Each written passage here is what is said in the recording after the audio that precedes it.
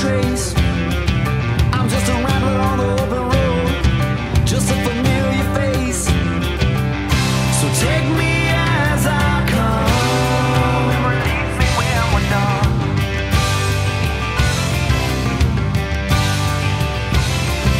We'll hitch a ride to a rolling stone. I can't miss the journey alone.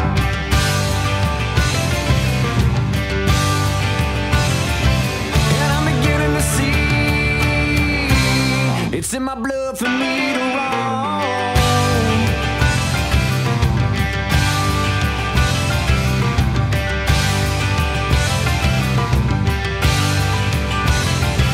I fake a smile in a crowded aisle. I keep on running in place. I'm stealing water just to stay alive. It's the first time I've seen a mirror all day. Better than I thought it was. So we'll have 3 pouches going this way, and then the other tray piece that's going to drop in there. It'll fold over the edge, fold over this edge. Pretty handy spot for a fire extinguisher. Yeah. And then potentially build something that kind of fits into this. That would have a zipper that would go around it like that and then fold down so you could get into it. One of those wooden things that you put your onions and potatoes in, kind of, it's got that funky shape like that. We need to get the console because that's going to be the most used space. Glove compartment, it's got some high use to it.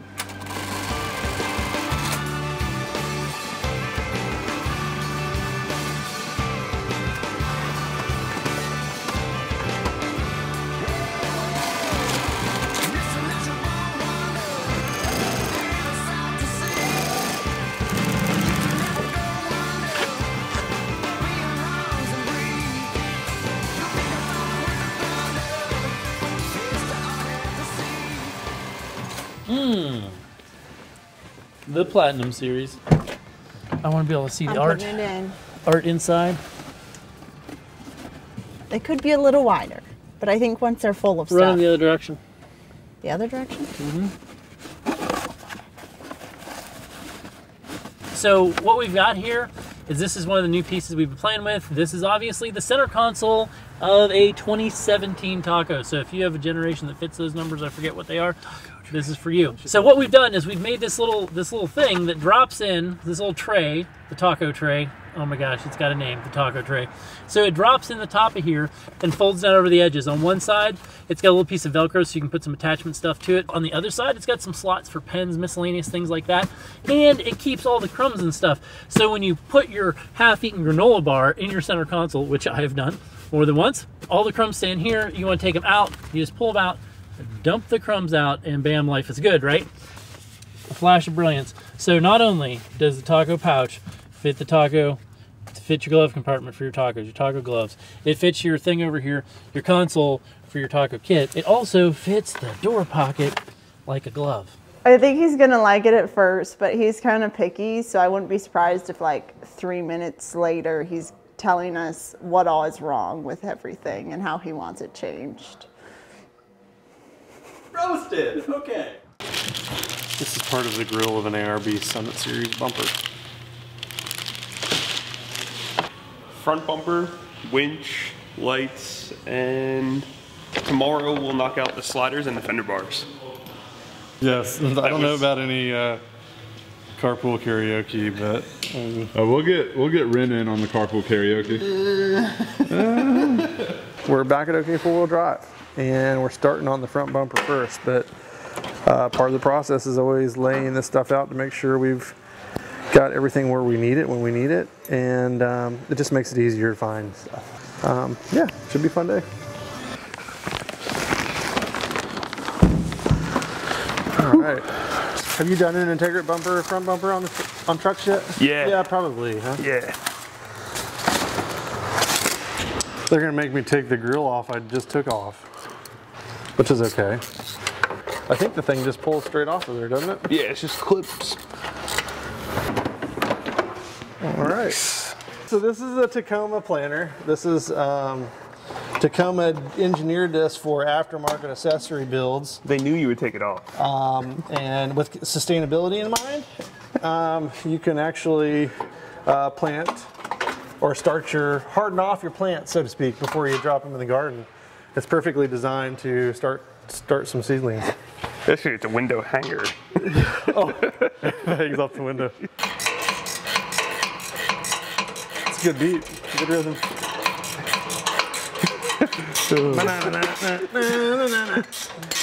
We're gonna have a pretty heavy electrical load on this truck this year.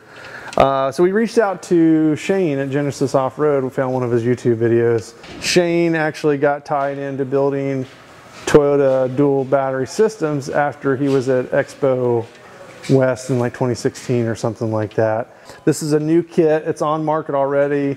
We're going to be working on that soon at some point, and we'll walk you through that process. We've got the OEM bumper off. We've got all the parts laid out. We're going to prep the OEM bumper for cutting. Guess what?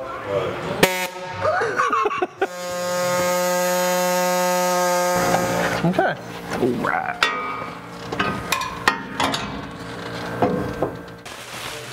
The front and the back of the truck need a very dedicated recovery point. This is not a hook welded to the front of a bumper. This is straight to the frame, load tested, so we have a good solid recovery point on the front of the truck as well. You'd think we'd have this down by now. You know, personally, I think this is my second or third bumper that we've done, and I still don't know what I'm doing. We're going to try to put it together while it's off the truck, naturally, because that's going to be a lot easier than trying to lift the winch into it. Let's get to work. All the bolts are good. We're going to relocate the control pack, throw it on the truck, and call it a day and go have some beer and more pizza.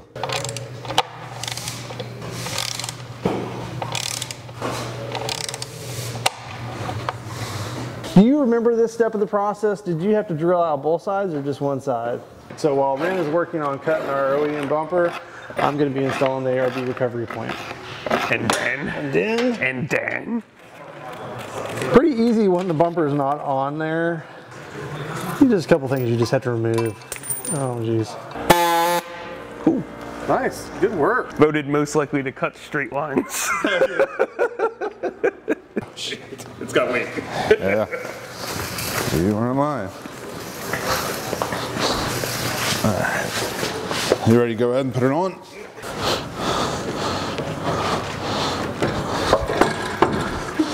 Whew. You good?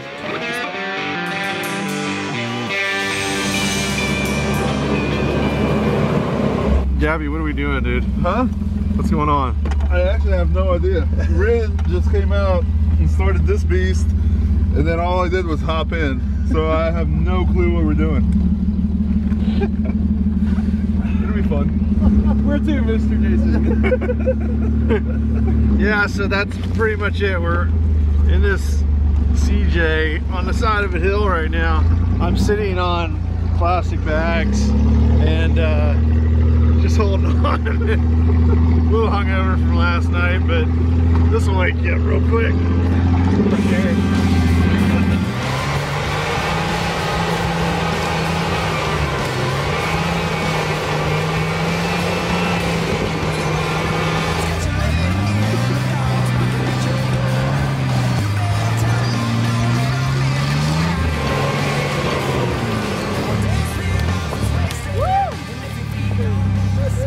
As the original like rock equipment, they call it like YJ to CJ conversion, the granite kit, which used to be really popular. Obviously that era has gone, but it's pretty cool.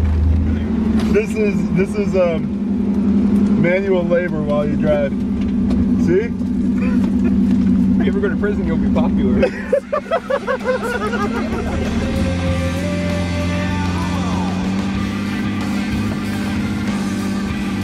Good work, dude. Hey, thanks, man.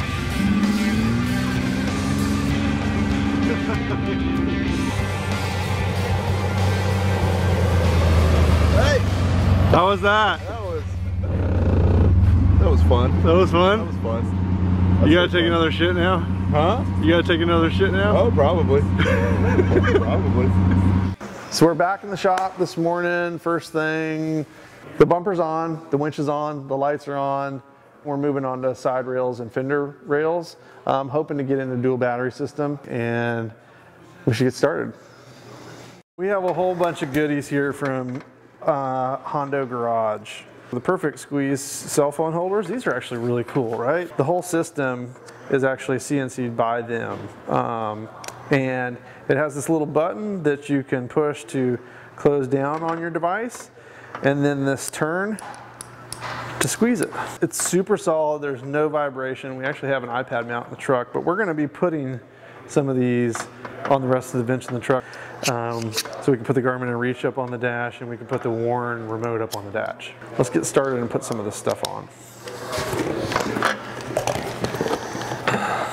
We are installing the fender rails and rail slides, or steps, on the truck. A massively large, heavy slider. This designed to destroy anything it contacts. Seek and destroy. 2 nylon locks. 9 locks. 9 nylon locks. Thank you, Adam. You're welcome. Well, there we go. Okay. So the instructions call for a friend. Hey, friend. We have 4 of them. Kick it up, maybe.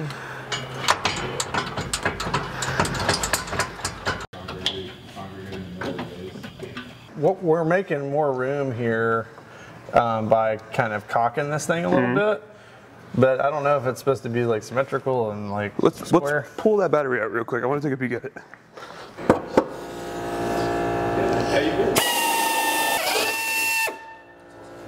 So this is our hole, I believe, right? Yep. Do you want to put the tray back in just to make sure? Yeah. 6 holes drilled, and the plus nuts, those are in there, and let's just hope everything's aligned the way it needs to be. Generally, every thing is lining up. It's actually not even touching the hose there. So I think we're good. Let's get the batteries in and get this thing bolted down. Okay, so we have all 6 bolts in place. It's important not to tighten these too tight because you'll pull the little brass fitting out of the plus nuts. So we just turned them a little bit, and Sam here, who's with us today, kind of gave this thing a little jiggle here, and it's fine, it's locked in place. We're gonna loosely put everything on, get it positioned, anchored down, then tighten everything up, and we should be done. All right.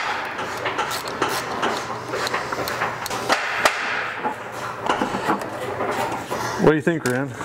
Nice. Very nice. Looks good. Yeah, it does look good. Had to move the batteries around a little bit, but it's a super solid system and it's not going anywhere. Mm-hmm. Yeah. I worked at Circuit City in my high school days. Did you? Doing car radios and remote starts. Nice. And that's why I hate remote starts. That's a cluster. Oh, right? it's a mess, dude. It's an absolute disgusting mess. So then you left that and then came and started working here at the shop. Well, then I went to school, and then after school I went to Toyota, and then when I was like 20, I started working here. Mm-hmm. Yeah. Awesome. In the shop for about 4 years, and then I did sales on Saturdays, and then people would ask for me during the week, so I got moved out into sales full time, and now I do AluCab, which is pretty cool. Yeah. It's pretty neat. So these are the mounts for the vents. There's these little tabs that turn up, and you just use an Allen key to tighten them down. And then they adapt to ram mounts. We're going to show you some of those little pieces of how it kind of comes together. This is what it looks like installed. You know, you do lose functionality to be able to spin, you know, your vents up and down, but this is kind of how it works here. So see this little dial that's up on top? What we do is you loosen that a bit, and then the system just kind of comes out. All in all, it's a really good system. I really like it. That's why we are going to now have one of these on each of our vents. This is a Midland portable power station, and we're going to be using these on our trips to keep our equipment charged. It's got everything that you need, USB, your 12 volt powers and things like this, so we can actually go straight to using this as a power source, as a battery charging source.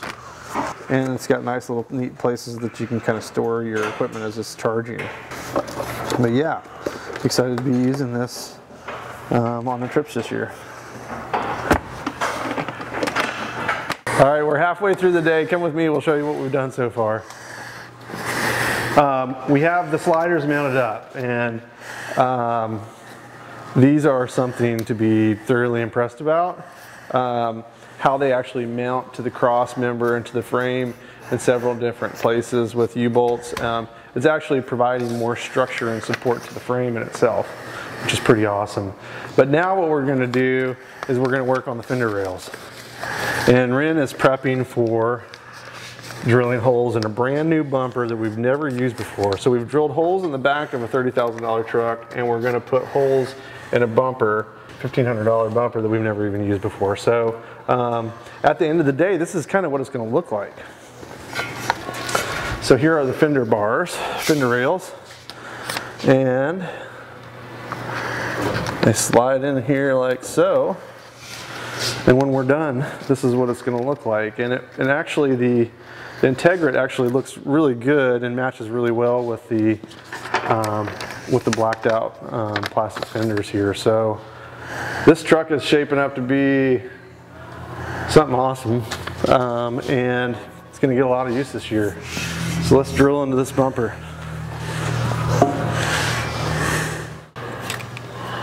Come down. We're too high. We're too high? According to this. I can turn it down. It depends on how you set the bumper too, right? For sure. That's why everything's like floating in space. And that needs to be 85 millimeters? We have 3 and 7/16 is where we're at. Ren said that he was confident that this was going to be spot on. Perfect. Perfect. I thought I heard the word I think in there. I didn't hear that. Oh, okay. I heard complete confidence in Ren's ability to execute this. Okay.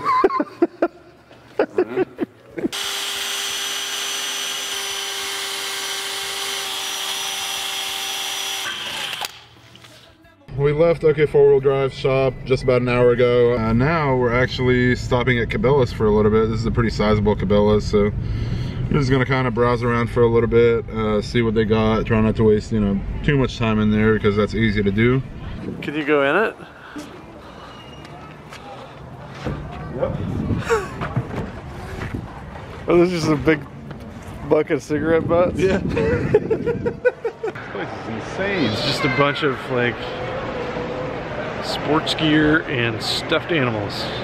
There is, however, if you want to look like an underpaid security guard, here's my friend Brian. His pants don't really fit. Evidently this is deer country and there's a lot of stuffed deer in here. I don't think you're supposed to touch. I can touch Reginald, see? I don't think you're supposed to touch. Yeah, well, he's being touched. What's this guy talking about, dude? I don't think he knows what he's talking about, but he's got a pretty bad neck crank. So we are on the road on our way back from New Jersey. Awesome weekend again, and I don't know what that just was. I just spit everywhere. But we're on our way home. We've got the OK four-wheel drive camper behind us, and we're taking it back to have a car for our MSX trip, and the gears are getting installed up at OK four-wheel drive on the MSO Tacoma. So we'll catch you next week.